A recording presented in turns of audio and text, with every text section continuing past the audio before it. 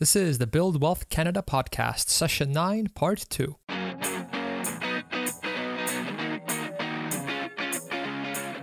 Welcome to the Build Wealth Canada podcast, where it's all about becoming debt-free, accelerating your wealth, and taking control of your money. Now, here's your host, Cornell Schreiber.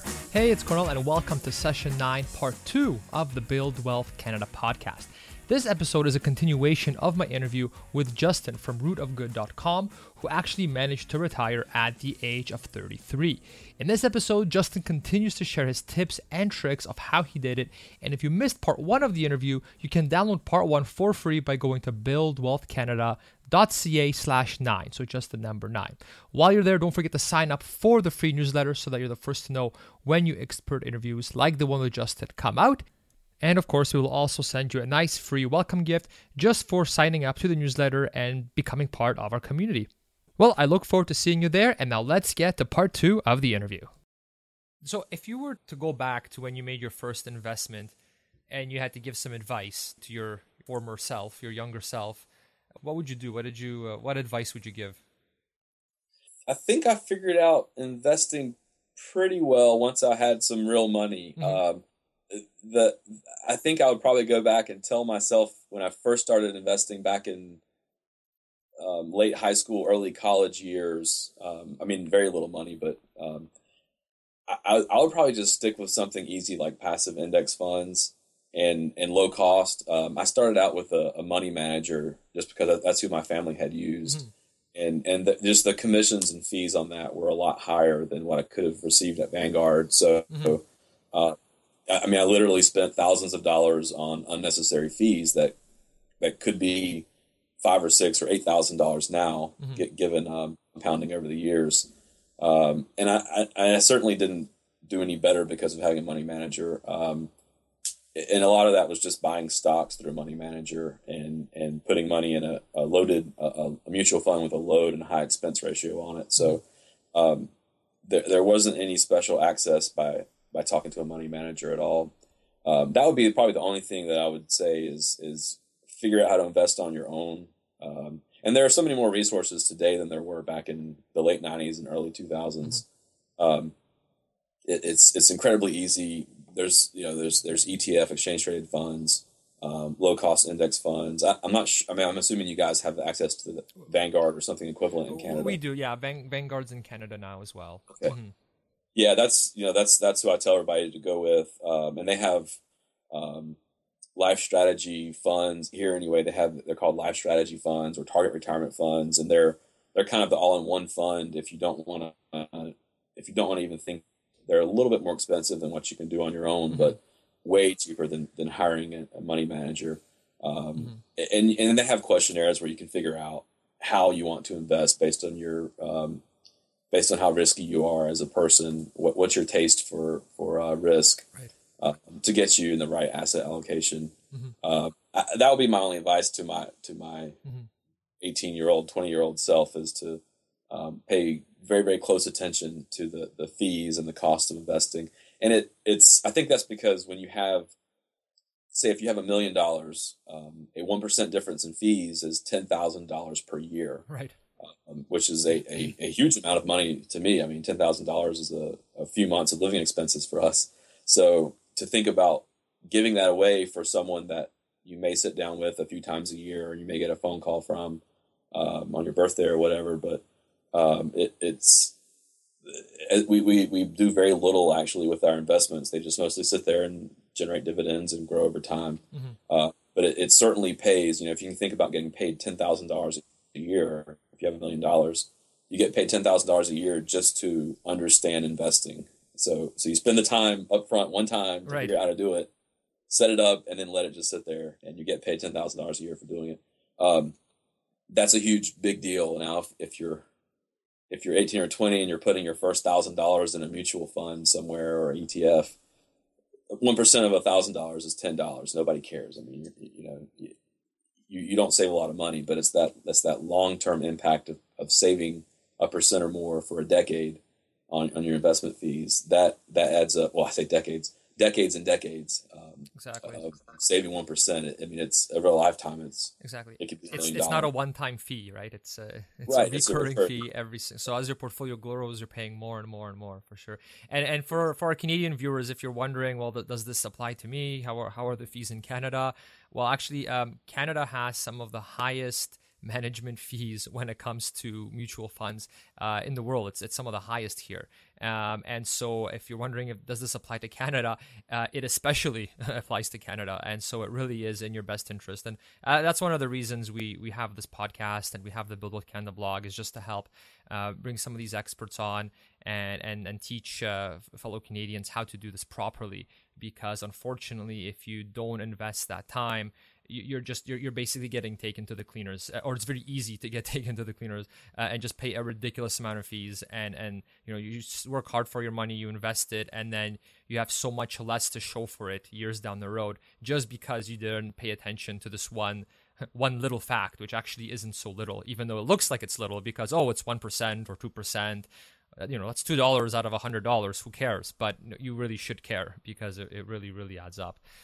For sure. No. So thank you for bringing that point, because it's a killer when it comes to us Canadians, and it really, really applies to us for sure. If there's anything that you would do, is there anything you would do differently now that you've had your wealth of experience, and now that you're retired? Anything you would have done differently, but whether it's investment related or not, just something, some wisdom you've learned through this whole experience? Yeah. I don't know if I would do anything differently as much as I think one thing, I think I did okay with this, but one thing I was reading somewhere online recently about someone felt like they were constantly waiting for the future to happen, and they wanted to. They said, well, wouldn't it be cool if I could just fast forward my life to when I'm retired early in my 40s or whatever, and then they caught themselves and said, well, wait a second, no, then I'm going to miss my kids growing up. I'm going to miss all the fun stuff that I could be doing now when I'm in my 20s and 30s. So yeah, it's crazy to think that you want to fast forward your life. And I think really getting that mindset of, setting up your investments and planning and hoping for financial independence and early retirement, whether it's in your 30s or your 40s or whatever.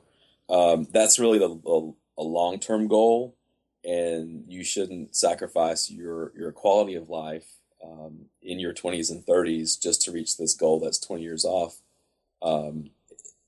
That's not saying you should spend all your money and go crazy and what's the saying? YOLO, you only live once. Right. That's not to embrace that philosophy, because you can do lots of free stuff that's still fun and still save tons of money. But it's more to be cognizant of how you're spending your time every day while you are saving. Make the most of that. Enjoy life while you are young. Not necessarily spend all of your money. But take that crazy trip if you really want to do it when you're young, because when you're 30 or 40, you may have kids and a mortgage and a house, and you may just not be able to take 2 months off and go backpack through Europe or drive across the United States or whatever. So I think there's some maybe balance is what I'm looking for.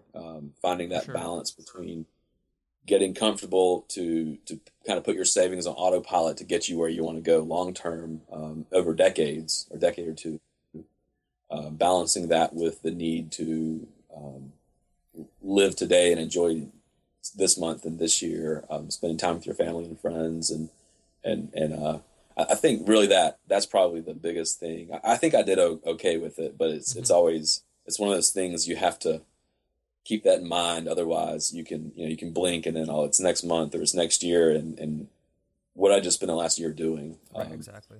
Yeah. Mm-hmm. For sure. Or even taking it further, and people that kind of are saving that trip maybe till they're 65 or something like that. And then, you might not be healthy enough to travel by then, or you may have a broken hip or something, right? Or you might not be able to do those, go ziplining or skydiving or snorkeling for medical reasons, let's say, right? So yeah, I mean, if you're gonna do it, it's a good idea to, like you said, have a balance. Don't get too extreme on either side, essentially, right? Yeah. Yeah. So yeah, one other question I had too was, so it sounded like when I was reading your blog that you decided to focus on investments as opposed to paying off your mortgage as quickly as possible. Is that just because you found you were able to get a better return essentially, and that's why you took that path, or can you give us your thought process on that? Sure. Yeah. The mortgage, we actually still have a small mortgage right now. The goal was always to roughly time the mortgage payoff with early retirement. Mm-hmm. And we came pretty close. I think we have a little bit less than 2 years left to pay on the mortgage right now. It's, I don't know, $30,000 or something. But we would refinance as the interest rates dropped over the 11 years we've owned our house. We refinanced, and so we went from a 30-year to a 15-year to a 10-year to a 5-year mortgage. Okay. So we've refinanced to which increases our payment, but it lowered our interest rates, and you get even better rates the shorter term you go. Okay. So we ended up in a at least down here whenever we were doing it, it was always it paid to go shorter if you want to pay it off.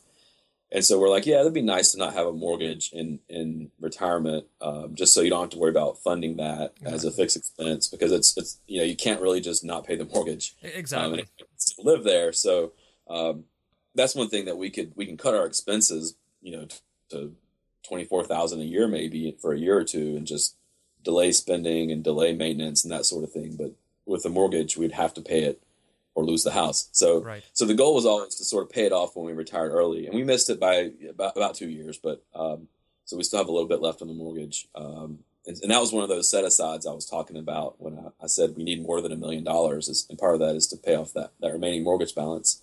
But at 2% interest, I'm not really in a hurry to pay it off, just because it's pretty good odds that we'll make more than that in the stock market.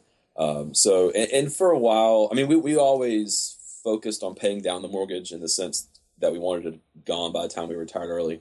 And I put some extra payments toward it here and there when I just thought, well, maybe the stock market's at a peak. In hindsight, that was less than optimal. That was probably about 30 or 40% ago. So I avoided 2% interest for a few years and lost out on 30 or 40% investment returns. But it wasn't a lot of money. It was a few $1,000s here and there. We paid off early, but so yeah, I think mortgages are, it's just what you got to get comfortable with if you want to have that fixed expense in retirement. Mathematically, it's probably makes sense to get a 30-year mortgage as long as you possibly can, and then invest the money, invest what you can invest, and then you'll probably come out ahead. But you always have that fixed expense every month to pay off. So for us, it just didn't make sense. Right. And also, I mean, houses are so cheap where it's really rounding error here where, do I have an extra $150,000 from my house if I could borrow the full value? It may only be 130 or 140,000. I don't know. But if I take that and I invest it, yeah, I'm going to make slightly more returns, but it's not. In terms of long-term thinking, it doesn't really make a huge level of difference. Okay. And then I remember reading on your blog too, you mentioned that you actually used to rent out, I guess, your house to college students as well, right? You played landlord for a bit as well. How did that work out for you? How did you find that experience? For those interested in renting out, in getting into student housing. It was good overall. We bought a condo in Chapel Hill, North Carolina, when we were going to school there. So we bought a condo and got a great deal on it, and then we tried to sell it in I think it was 2004 or so, and the real estate market wasn't very good at that moment. We couldn't sell it, so we just rented it out instead, and ended up selling it a few years later, maybe about 2 years later.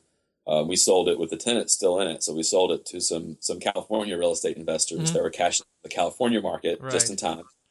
So they bought it sight unseen with a tenant in it as a positive cash flow investment.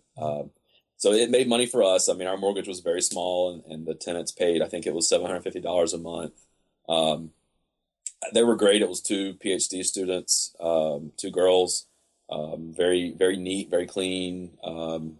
They paid the rent on time every month. They had PhD research stipends.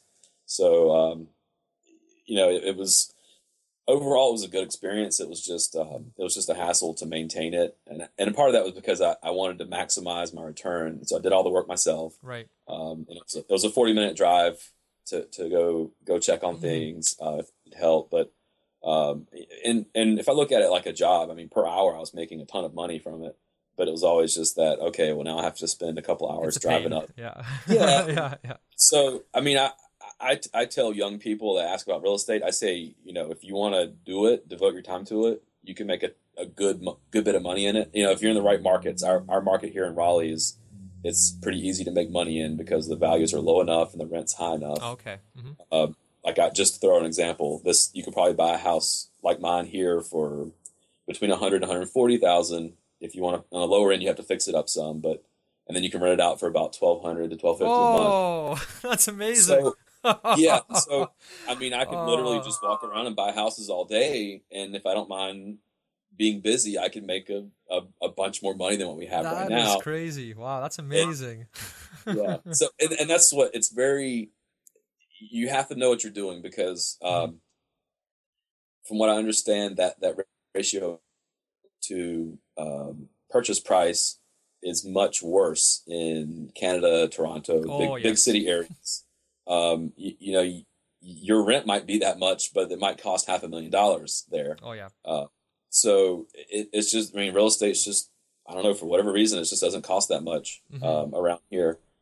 But it's a job. I don't think of real estate as passive income. If I went and hired a property manager and started paying maintenance men and treated it like a pure business, I might make 12% a year versus 9 or 10% in the stock market long term. So, right. If I ever get bored and really want to do it, I may go out and buy up some rentals and do it. But I think it would just be sort of a real estate hobby. I mean, I still want to get much better returns than the stock market, so I would have to make sure I'm getting the right properties and exactly know what I'm doing. And I'm not a professional real estate investor now, but I know enough about it to know you have to do your research, do your due diligence, and it may not make sense at all to buy real estate where you live, but it may be a lot better investment in some areas of your country or some other country. I don't know about international real estate investing. I'm sure there are so many issues with that in terms of taxes and the hassle may not be worth it. It's a whole other ball game. It's definitely not even if you have a property manager, I still wouldn't consider it a passive investment by any means. I mean, you contrast that, even if you have a property manager, to going online and purchasing ETFs, which you can do in a few minutes, right?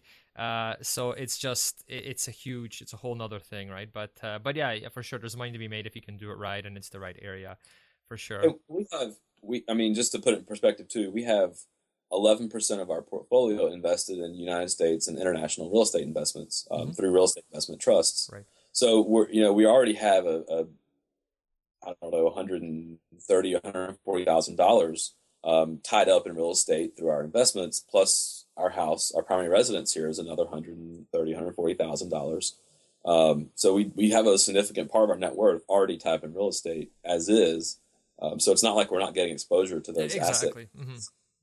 Yeah. But yeah, I mean, it's a good way to make money if you're in the right area where the rent is high compared to the purchase price. Right. You could, I could buy 10 properties and manage them myself and hire a handyman part-time and spend 20 hours a week handling different stuff and make a ton of money. And I may do that someday. I mean, that's always a possibility. I feel like I'm living in the wrong city. You're making you should work for your city's tourism board, because I want to live there now. Buy a nice house for $150K. Buy a few more, rent them out. and I've seen people that our landlord in college. I mean, he was a pharmacist and he owned, I think, 10 or 12 different rental houses around town. Wow. And I mean, I'm sure the rental houses are paid off by now. This was 15 years ago. I mean, he probably owns 10 or 12 houses or more free and clear. So $1 million or $2 million worth of real estate. That's sitting there collecting $8,000 a month gross, maybe more. I don't, have no idea how he's doing now, but Yeah. if he still had those properties, he may be getting 8 or 9,000 a month gross on paid off properties that, that's plain to live off of down here, at least, more than enough. So yeah, there's definitely money to be made. For sure. For sure. And for our listeners who are real estate investors or are thinking about it, just as an FYI, it is a whole the tax rules get a little complicated if you're purchasing property outside of Canada. If you're buying property in the US, a lot of this was brought to light when the prices were dropping so much in the US, and so a lot of Canadians wanted to go and just buy up cheap property in the US, and so the government's sort of taken action regarding that. And so it is something that you definitely want to seek the professional help with from a taxation perspective, at least, just because it is something where you might feel you're getting a great deal, but once you go through all the details, it turns out that maybe it's not as great of a deal just because of those extra complications. So just something to keep in mind. It's not necessarily a quick and easy thing per se. It's something you want to look into pretty thoroughly if you're taking that route. Yeah, for sure. That's great. Yeah, that's what I figured it would. I figured there was some huge hurdles to overcome in terms of the legal hurdles and the structurally how you set it up, and then also the tax issues. But yeah, I always wondered. I mean, from the Canadian perspective or the European perspective, when the Canadian dollar and the euro was much stronger than the dollar, a year ago or earlier, I was just boggled why there were not more investors that were piling into the U.S. Just if you wanted a vacation home or whatever, sure. When the prices are so low compared to your local currency, to me, I was just shocked that there were not more people. And I think there were a lot, and Asian investors too, in the West, more on the West Coast. But I think there was some of that international money flow. But I guess the regulatory environment and taxation issues probably make it so that it's, for the average regular person, it's probably not just as easy as we would like it to be or think it might be. Right. It's definitely more complicated for a Canadian to buy U.S. land than for a Canadian to buy Canadian land. That's for sure. I mean, and it's a big hurdle, right? You're buying a house, you're spending hundreds of thousands. It's or maybe not hundreds of thousands. It's just 100,000 apparently is you hear some of these prices, which is just kind of unheard of here, at least where I'm from. So. That's great. Well, anyways, now I want to live where you live. The Canadian government won't be happy because you're promoting the U.S. too nicely. This is supposed to be for Canadians, and you're building a strong case to live in U.S. But come for a vacation down here. There you go. It's going to be 81 degrees today here. Well, Canada has some nice stuff too, for sure. So I still love Canada, but yeah, for sure. Sometimes you hear about these things in the U.S. and makes investors salivate a little bit. I just keep telling myself that, well, we've got the healthcare I like here, and so that makes me feel a bit better when I hear about some of these missed real estate investment opportunities. Whatever I gotta tell myself, right? So one other thing, I know we're getting a bit long here on the interview. Do you still have time, or should we pack up soon? Yeah, I'm free. Oh, okay, sounds good. I was reading your blog, and you mentioned that you got quite a few scholarships when you were in college. You said you got 11 scholarships in total. So that's pretty impressive for sure. I was wondering if for any student listeners or soon-to-be student listeners, if you have any tips for them regarding scholarships. I know it might be different in Canada, but I'm sure there's a lot of transferable tips as well, such as start applying for them, because a lot of people don't apply to it because it's extra work. But we're talking about getting thousands of dollars for an essay, basically, right? So yeah. Pretty much.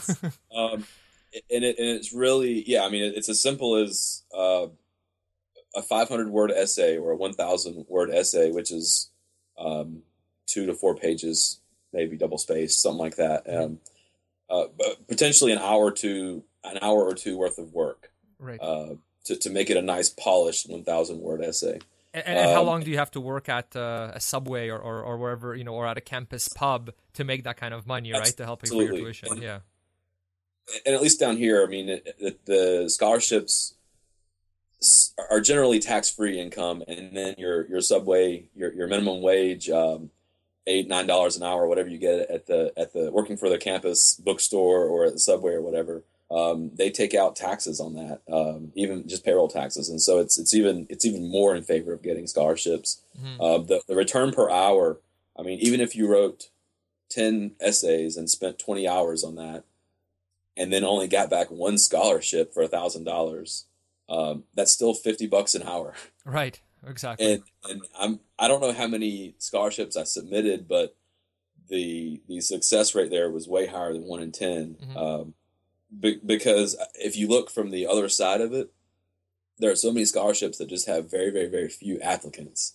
And especially the more concentrated you get into a specific focus area, especially if you're in any of the science or engineering fields, a lot of companies have a lot of tech companies will sponsor scholarships, maybe not in their name, but in some sort of organization. They'll donate to a professional society scholarship. I got a few that way, and there was maybe 10 scholarship applications for 3 or 4 different scholarships for the Transportation Engineering Society I was in. And they were always begging people, please apply for these scholarships. We don't have enough applicants and we have too much money. Please apply for these scholarships. And I mean, I think I got, like I said, 2 or 3 of those, just because they had so few applicants. It was hard to find people to give money to, as weird as that sounds. And that wasn't even an essay. That was just filling out a 1-page form and handing it to a professor.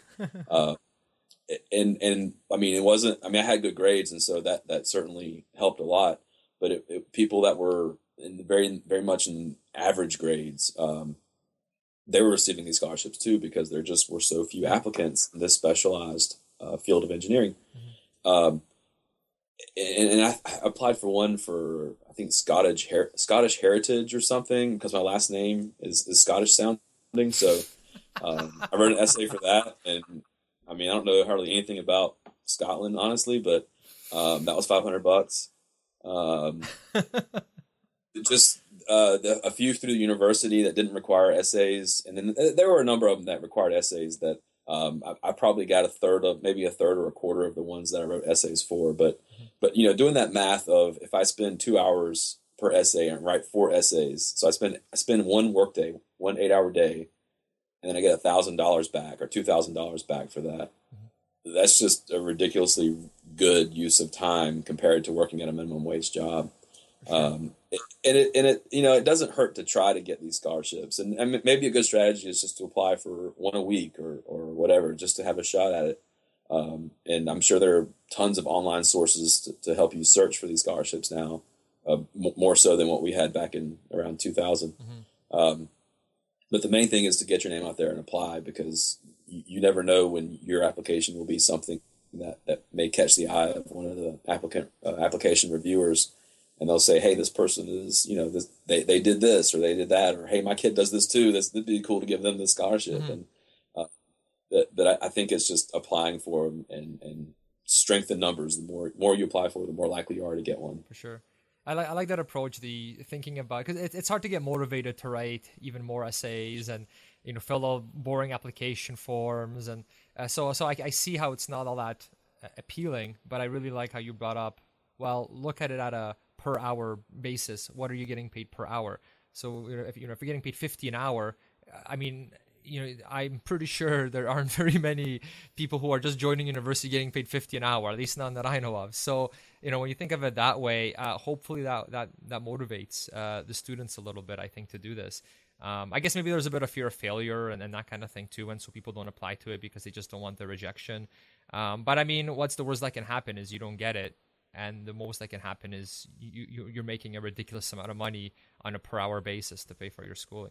I did some scholarships as well. I got my whole first year was paid for with scholarships.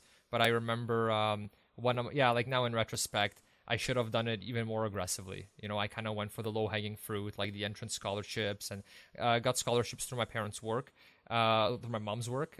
So that's one tip I have, is ask your parents, because they may have a scholarship thing at their work, and who knows, if they ask their boss, maybe they'll even create one. Who knows? But I remember that was one of my regrets, was I probably should have done it even more aggressively, because like you said, there's a lot of them out there, and it's not that as competitive as you'd think, basically, because I think a lot of students think, well, my grades aren't high enough, or I'm not smart enough, or there's that one really smart person in their class that you just assume is going to get all the scholarships, so you don't even try, right? But it's completely possible, for sure. Yeah. Absolutely. Yeah, and I even our College of Engineering had scholarships. Our Department of Civil Engineering, they had scholarships, and it's just filling out a form and sticking it on file. And I mean, there are very much people that had average grades, and not the top students that still got some scholarships.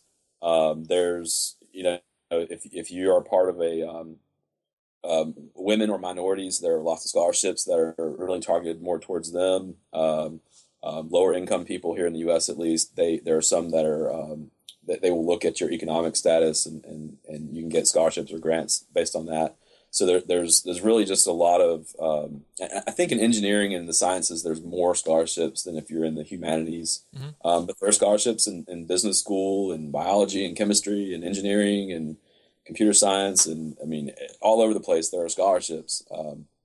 So yeah, definitely check out what's out there, and if you have to, just sit down one weekend with a bunch of coffee and close the door, lock it, hide your cell phone, turn off the internet connection, and just crank out. I guess you have to apply online now to some of these things, but somehow figure out a way to not waste time and just spend 16 hours on one weekend, and you could probably make thousands of dollars. Exactly. Yeah, no, that's great. That's great advice. One other thing I want to ask you too is, on your site you mentioned that you take or you're able to find some really good deals on vacations, and so I was wondering if you have some tips to share in terms of getting basically being able to vacation and still take nice vacations, but for a lot less than what the average person pays. Sure. Yeah. I guess there's a few things that you can do for international vacations. It pays to look at foreign exchange rates. Right now, this is March 2015.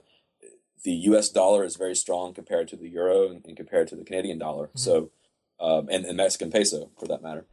So for right now, me as an American traveler, I'm looking at Canada, Europe, and and Mexico as places where everything is about 20 to 30% off. Come visit us, stay in our expensive real estate. Yeah, exactly. You'll be like, you're paying how much for this? For 1,200 square feet? What? But yeah, I mean, I was looking at Montreal. We really enjoyed our trip to Montreal last year, and there are just ridiculously cheap deals on short-term apartment rentals there. And I've used Airbnb. There's other sites out there, but that's another way to save money. Is some people slow travel. If you stay somewhere for a week or more, you can get an apartment rental often at much better rates than a hotel or even a hostel. So you said you slow travel. Is that what you said? Slow travel. Well, I've heard it called slow travel. Essentially, it's spending more time in one place, right? Because that way you can spread out the costs of transportation. So if you can imagine flying, I could fly to let's say Montreal, because I just went there last year. I can fly to Montreal and spend maybe $300 on a plane ticket for me. Let's say my whole family. So $1,500 for a plane ticket, for 5 plane tickets. If you spread that cost out over a month, it's very little per day, $50 a day, I guess. But if you're flying up for a long weekend, say 3 or 4 days, that's $500 per day if you're only spending 3 days there. And you're also spending a lot of time traveling to and from, and not, I don't like flying on airplanes. I don't think anyone does really, unless you're in first class maybe. But if you think about that cost per day and amortizing out the cost of the transportation part of it, you're paying a lot more to get somewhere for a few days. But if you stretch it out to a week or a month, which I understand is, people don't have vacation time for more than a few weeks a year. But to think about it in terms of what's the total cost of this vacation and what's the best way to maximize value, if you can stay somewhere for a week or two instead of going to a different city every other day, you can rent those longer term places. You can rent an apartment that it might be a nice 2-bedroom apartment that's half the cost of a small hotel room, right? And you also have the advantage of maybe a nice balcony, a nice walkable neighborhood around there instead of a very boring hotel. You might have cool neighbors that you meet. Kitchen, you have a full kitchen, so if you want to cook your own meals, even if it's just breakfast and sandwiches, and maybe they have a grill, you can grill out on the back deck. So that that's another way that we save money, is traveling slower and focusing on kind of maximizing that or minimizing that per day cost of travel. Right. Looking at longer term stays, not taking weekend trips somewhere, just because that I don't like flying, like I said. And so, if you're spending a lot of time getting somewhere, you're spending less time actually enjoying and relaxing where you are. Traveling on foot is another great way. You see a lot of different things when you're on foot as compared to, if you're riding in a taxi or traveling around in a tour bus. And I guess the other big thing that's available to U.S. based people that probably is available to a certain extent for Canadians as well. It's called travel hacking, and it's basically paying attention to all those airline miles and hotel points that you may or may not use already, making sure that you're getting the most out of those. And we have credit cards down here. You can sign up for a credit card and get a huge bonus when you first sign up, and then you can get 1 or 2% back in terms of points or cash to use towards vacations.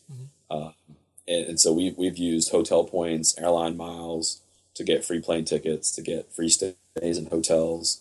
And it's part of it is an art of finding the maximum value for redemption. So we might redeem our points and get a huge value per point at a hotel somewhere where it would be really expensive to pay cash, but then somewhere else it might be cheaper to pay cash for a hotel and save our points for use in the future. So there's if you pay attention to that, you can really get a lot more value out of the hotel points and the airline miles, and make sure you're getting credit for those. If you are paying cash at a hotel, make sure you sign up for the hotel program, because some of them just don't take that many points to get a free night out of it. Okay. And it can really, and if you're working and you're a business traveler, paying attention to the frequent flyer programs and the frequent guest programs at hotels, those things, you can have you can fill up your vacation time that you get each year with free travel if you're a frequent business traveler.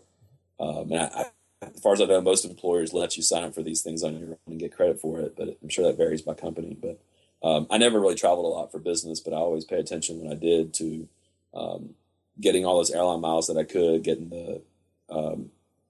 any of the hotel stays, making sure those are credited towards my frequent flyer or frequent guest programs. Okay, that's great. No, thanks for those tips. So we're coming to the end, and is there any kind of questions that you would have liked me to ask you, or any sort of final tips or anything that's worked really well for you? Basically, anything else that you'd like to share. Sure. Yeah. I guess. I think you covered pretty much everything. I'll just share maybe some parting thoughts. It's best to start thinking about what you want to get out of life early on and set some goals. If you're not saving money now, but you want to start saving more, start slow. I saved my first $100 at some point. I put that first $100 in the bank. I made my first $3,000 mutual fund at some point. Everything starts out slow, so you got to kind of start somewhere and then build up from there. You don't necessarily have to be an expert when you start, but research what you can, and don't be afraid to adjust course later if you figure out that there's some way to improve what you're doing. That's probably the best advice I can think of, is just to evaluate what you're doing financially and in terms of your lifestyle and choices that you're making now, because 10 years down the road you're going to be 10 years older, and you might as well be 10 years wealthier while you're at it. Exactly. As opposed to just kind of letting things run their course, not really planning, just live everything, kind of let things fall as they may, and instead just actually planning things out and having those set goals and working towards something. Yeah, for sure. No, I think that's really, really good advice, definitely. Justin, can you tell us, our listeners, a bit more about where they can reach you, where they can learn? Tell us about your blog, maybe anything that you're working on. Just, let us know where we can hear more from you. So I have a blog at rootofgood.com. It's kind of a mix of personal finance, early retirement. Some of it is U.S. tax specific, but a lot of it is not. A lot of it's just about general investing, saving money, making smart choices with money, lifestyle decisions. I talk about my kids a lot, what it's like to retire early with kids, how to save money with kids. It's not a parenting blog, but it's, I talk about that some because it's a big part of my life. But there's a lot of, I talk about how we save money on housing and maintaining the house and cars and vacations we've taken. There's a good series of articles on our trip to Canada last summer and back. It's interesting getting an American's perspective on Canada that might be culturally relevant to you. How we don't all say "a" at the end of our sentences. Yeah, it was an experience. It was good.